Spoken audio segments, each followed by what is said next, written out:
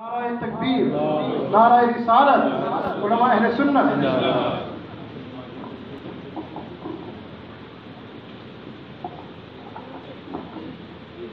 السلام علیکم ورحمۃ اللہ تعالی وبرکاتہ. ان اللہ وملائکتہ یصلون علی النبی یا ایھا الذین آمنوا صلوا علیہ وسلموا تسلیما. اللهم صل علی سیدنا ونبینا مولانا محمد وعلى آل سيدنا مولانا محمد وأصحابه وبارك وسلم. صلاة وسلاما عليك يا سيدي يا سندي يا حبيبي يا طبيبي يا رسول الله صلى الله عليه وسلم وعلى آلك وأصحابك يا رحمة للعالمين. نحمده ونصلي ونسلم على رسوله الكريم. أما بعد فأعوذ بالله من الشيطان الرجيم. بسم الله الرحمن الرحيم. الحمد لله رب العالمين.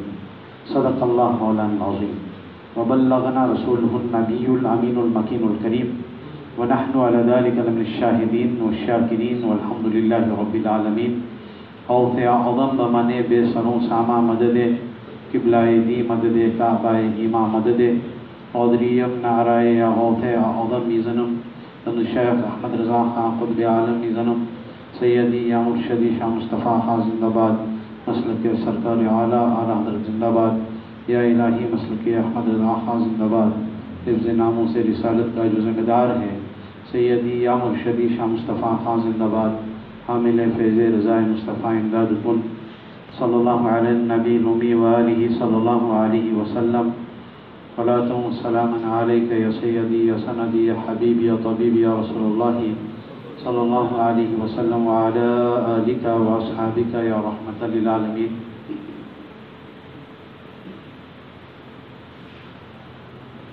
All praises due to Almighty Allah.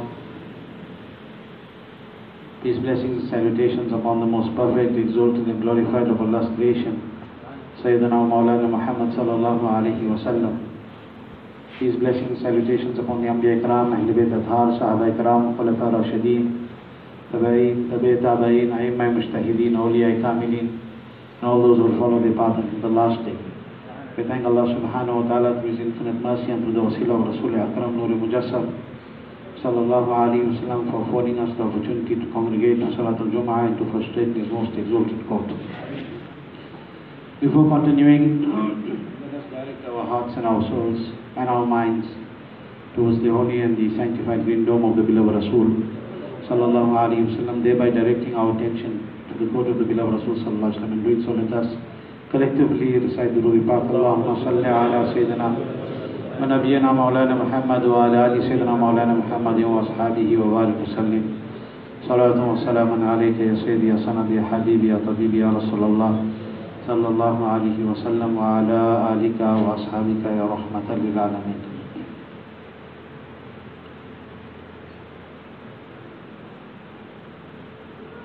Alhamdulillah, by Allah's grace and Allah's mercy,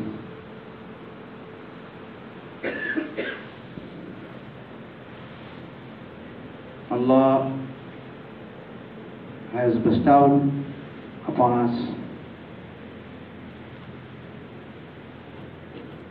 the ni'amat of being believers, and this is a blessing that is the greatest of all blessings.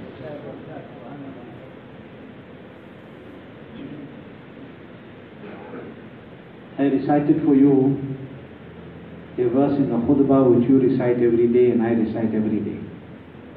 Alhamdulillahi Rabbil Alameen. It's a discussion that I shared while I was in Amsterdam a few days ago, and I'm sharing roughly the same discussion with you today. And I think it is something that we know, we read, we say, but we lose the essence of reality. We forget how important it is for us to be grateful for what Allah has given us. We think that only when we receive blessings and when we benefit financially or in any other way, then we should say Alhamdulillah Rabbil Alamin. Then we should thank Allah subhanahu wa ta'ala. But we forget that every single breath that you take, every single step that we take, every time that you move your hand, every time that you open your eye, every time that your ear hears and your eyes see, it is by the grace of Allah. It is by the grace of Allah subhanahu wa ta'ala. So, our entire lives should be spent in shukr. Our entire lives should be spent thanking Allah.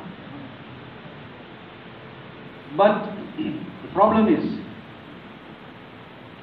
that nowadays people have become so lost in dunya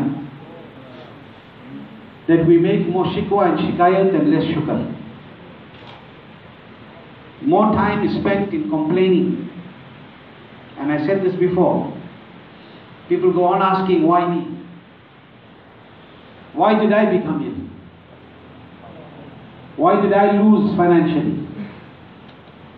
Why did somebody say something about me? And we should turn the table sometime and ask, why not? Why not? Why not? Because we have to look at our lives and understand that certain things happen because of our actions. There is a reaction.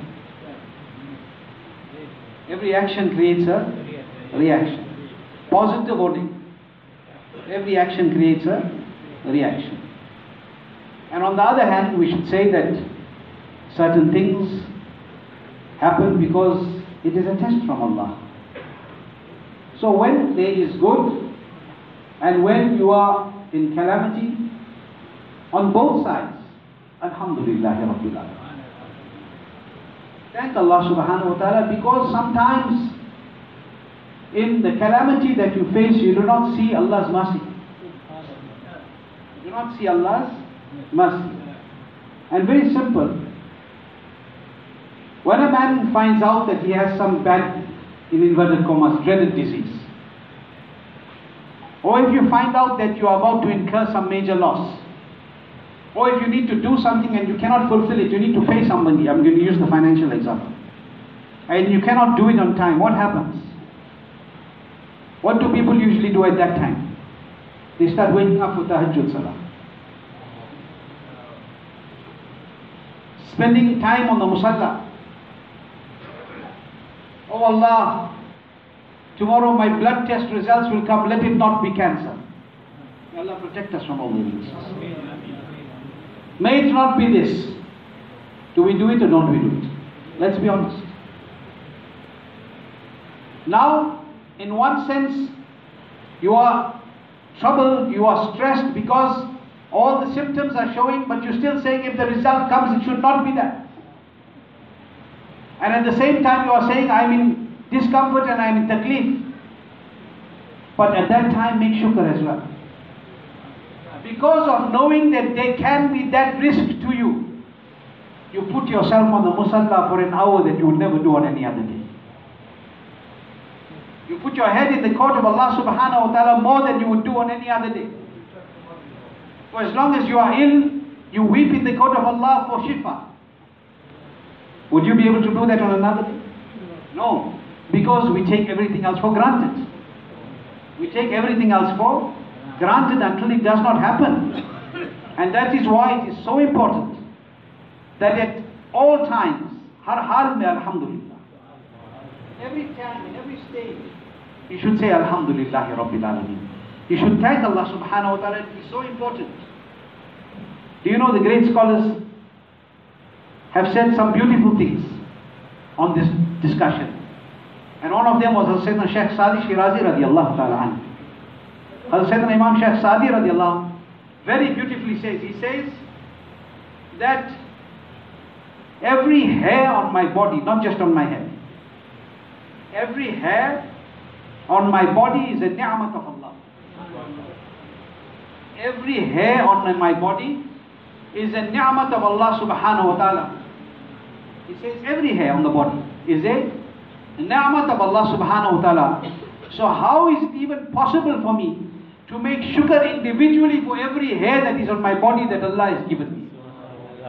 How will you do it? If you talk, and in reality if you think, if you just start making shukr for every hair that is on your body, your entire life will pass by. Just for the hair that is on your body. Look at these fine hairs on your hand. How many of us are going to sit and count? Not possible. Now imagine if you had to make shukr for every hair. Individually, Hazrat Sayyidina Imam Shaykh Sadi radiallahu anhu say, individually. Your entire life will go. What is he trying to say? He is saying, make shukr, don't think that I have done enough.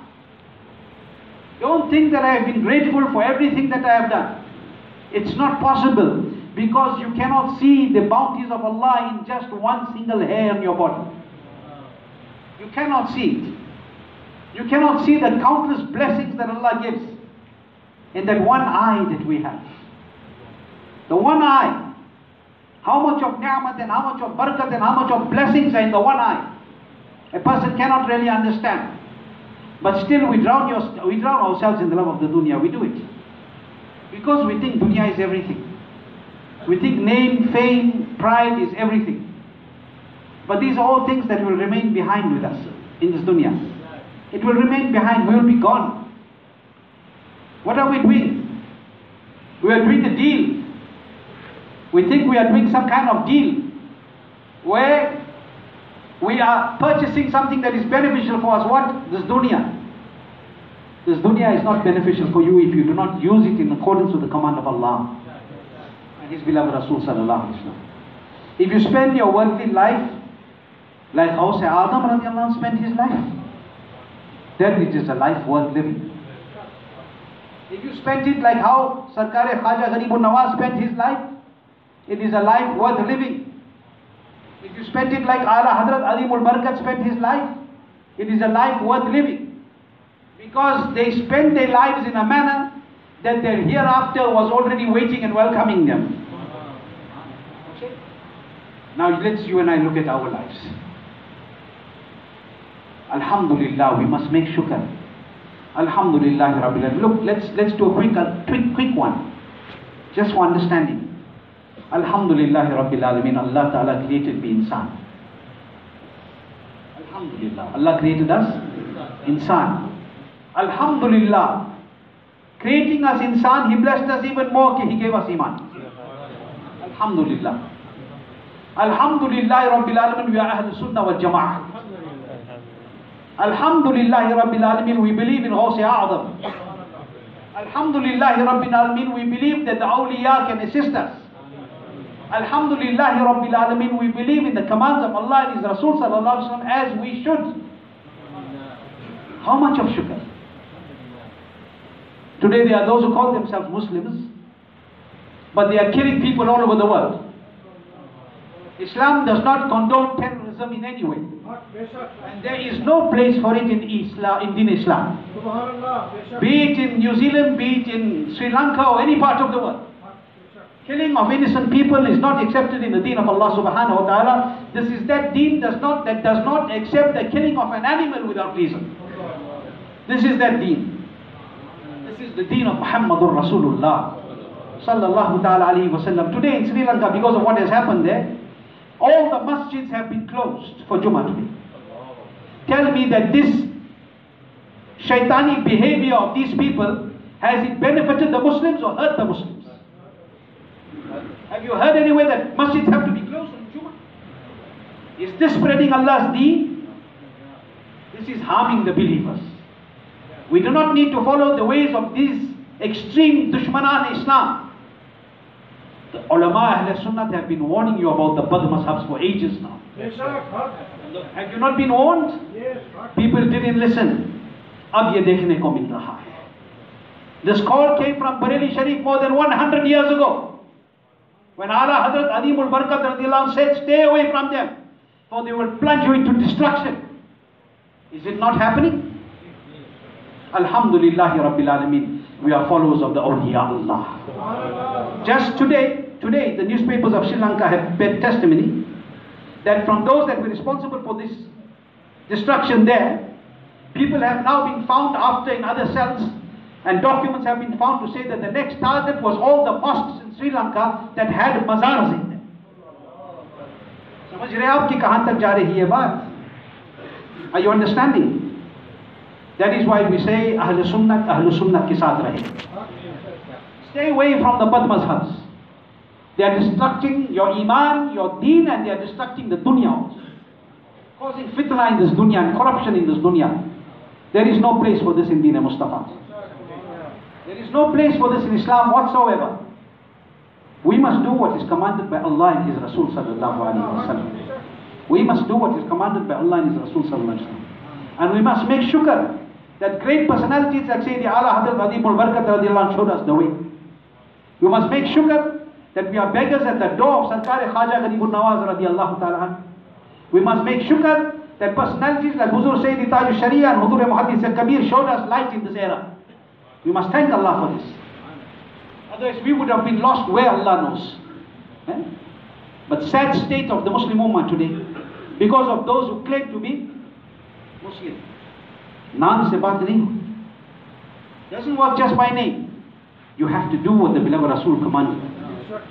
You have to follow in the footsteps of the merciful Prophet Muhammadur Rasulullah sallallahu alaihi wasallam, who is وَمَا أَرْسَلْنَاكَ إِلَّا رَحْمَةً لِلْعَالَمِينَ. He who Allah has sent as rahmat unto the worlds. Muhammadur Rasulullah sallallahu alaihi wasallam. We have to think and understand the direction that needs to be taken to protect our children and our youth from this kind of destruction. And what do you have to do? You have to put in their hearts the true love for Allah and His Rasul sallallahu alaihi wasallam. Put into the hearts of the awliya Allah, and they will follow their footsteps, and they will see what they did, and they will do that and not that which is contrary to that. They will see how the beloveds lived, and they will follow the beloveds' ways. It is very important in this era that we understand this. But Alhamdulillahi Rabbil Alameen, back to our discussion. Allah subhanahu wa ta'ala has given us everything. Make shukr in the court of Allah. Make shukr to Allah subhanahu wa ta'ala, because Allah subhanahu wa ta'ala is the creator of the entire universe. Allah Rabbul Izzat is the creator of the entire universe. And you think that only this earth is here? What do we know more? The moon and Mars and whatever, Jupiter and everything else that is around. That's all you know. Hazrat Wahab bin Munabbih radiallahu anh says in one riwayah that don't talk about 1 and 2. There are approximately 18,000 domains, alams, which Allah has created. And Allah is Rabbul Alameen. And Allah is Rabbul Alameen, and Rasul Pak is Rahmatullah. The Haq says that there are 350 alams. Hazrat Sayyidina, one riwayat. Hazrat Wahab bin Munabbih radiallahu anh says that there are 18,000 alams. There are different riwayats. And Hazrat Sayyidina Ka'b Ahbar radiallahu anh says that they cannot be counted. Think about it. How much of shukr we must make that we are in this alam. Do you know why? Why should you make shukr that you are in this alam? Not in any one of the other thousands of alams. Because the beloved Nabi is in this alam. Because the beloved Nabi is in this alam. Har alam ki rahmat hai, koi alam mein reh jate. Har alam ki rahmat hai, koi alam mein reh jate. Ye unki mehrbani hai ki ye alam pasand.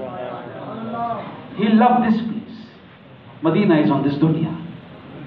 So he was reading just now. Shukr, make shukr for this. We do not see at times when Allah's mercy comes upon us. We do not see.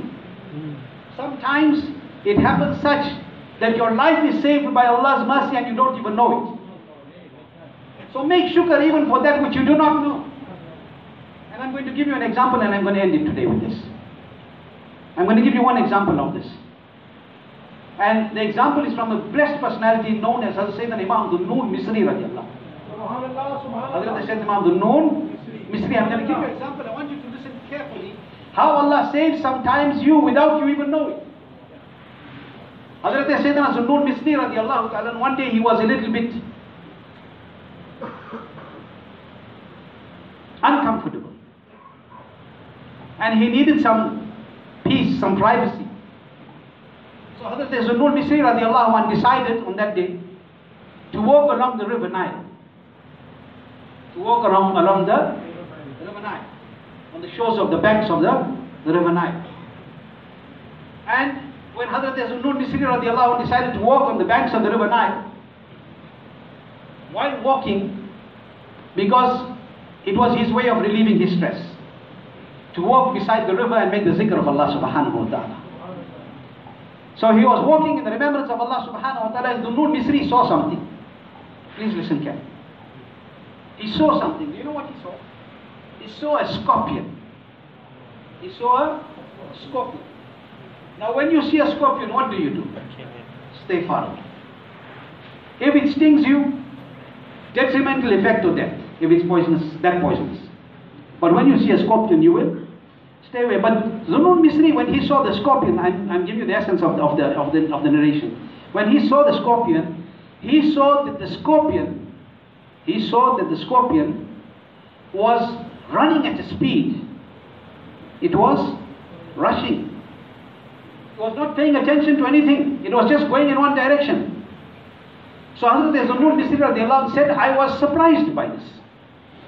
I was taken aback by this scorpion it was in a hurry to go somewhere. Scorpion was in a hurry to go somewhere. So I followed it. I said, let me see where it's going. So Zunnun Misri radiallahu anh says, I followed it and I saw it run on the banks of the river with great speed. And I tracked it and I followed it. And then he says, I saw it came to a spot at the banks where there was a frog. Where there was a frog. And I saw that the scorpion climbed onto the head of a frog. It climbed onto the head of the frog. What the scorpion did, it was running on the banks. Then it climbed onto the head of a frog. And the frog started to swim in the river Nile with the scorpion on its head. He says, I got onto a boat. And I asked for the boat, for the person on the boat, the sailor, the mullah, or mullah. I asked for him to follow the frog. So he followed the frog with the scorpion sitting on its head. And it crossed that part of the river and came onto the other bank, and the scorpion jumped off. How did the frog know that it needed to give the scorpion a ride? Come on. How did the frog know that it needed to give the scorpion a ride? Who made it wait there? Who made it wait there? So that the scorpion needed to cross the river. How did it know that the scorpion needed to cross the river? People want to talk whether about the prophets and the Anbiya have knowledge of things. A frog has knowledge that a scorpion is going to come and take a ride with it. Where did it come from? Allah. Allah. The scorpion gets onto the head of the frog crosses the river. Scorpion gets off. Zunnun Misri is on the boat, he gets off on the banks, follows the scorpion. The scorpion goes towards a tree. There is a young boy sleeping under the tree. There's a young man, youngster, youth sleeping under the tree. And coming down from the tree is a venomous serpent. Coming down from the tree is what? A poisonous snake sound. A venomous serpent is coming down from the tree. And is about to strike the young boy. And the scorpion leaps towards the snake and attacks the snake. And the scorpion, Zunnun Misri says that the scorpion and the snake fight a battle till both die. And the young man is not even aware of it, that his life was in danger. Alhamdulillah Rabbil Alameen. You are not even aware sometimes. And your Rabb saves you from that. How did the scorpion know that that boy is sleeping under the tree and he will be attacked by a venomous snake? Allah can send by His will a scorpion over the river Nile on the head of a frog to save a sleeping man from a serpent and give its life for the life of that man. Allah cannot save you. Allah cannot save you if you have Ishq Rasul in your heart. Allah is the protector. But we have to do what Allah commands. We have on this waqia should make us understand that Allah subhanahu wa ta'ala is aware of everything. Nothing is hidden from your Rabb. And Allah is the planner. We all plan, but the best plan is that which is made by Allah. But we must have yaqeen. And we must make shukr. Every moment in our life, learn this waqia of the scorpion and the frog. And you will understand, and if you look at it carefully, it will unveil and open doors of spiritualism, which will be things that will boggle your mind. We need to think. We need to think positively. We need to think about the beauty of what we hear and what the great scholars have written. This has been written in the commentary of Ruhul Bayaan. And we will see how important it is for us to put our heads in sajda. That is why when you come to masjid on a Friday or you go to perform any salah, it is not just a formality. You should make shukr that from the millions of people I got a chance to put my head in the ground on the court of Allah subhanahu wa ta'ala. I got to say Subhana Rabbiyal A'la. I got to say Subhana Rabbiyal Azim. I got to make takbir and say Allahu Akbar. This is Allah's blessing. We miss this. We don't count these blessings because it happens so often in our lives. Because every Friday we go to mosque, but know the value of Jummah and of coming to the mosque from those who could not go to the masjid today. Think about it. Or those who were killed in New Zealand while performing this salah. Think about these things and understanding how important and how blessed it is for us to value these moments. Allah give us the tawfiq of shukr and bless us with the tawfiq of sabr as well. Allah keep us with iman. Let us keep this world with iman. Those that are ill in community, Allah grant them shifa kamil sayyid ajit. Those that are fasting Ahlul Sunnah, Allah exalt them in Jannat al-Na'im. Allah raise the status of our blessed mashayikh, and Allah subhanahu wa ta'ala afford us the tawfiq to understand His deen. May Allah give us the samaj of deen. And may Allah subhanahu wa ta'ala keep us with iman. Let us live this world with iman. Wa ma lil balagh. Assalamu alaikum wa rahmatullahi.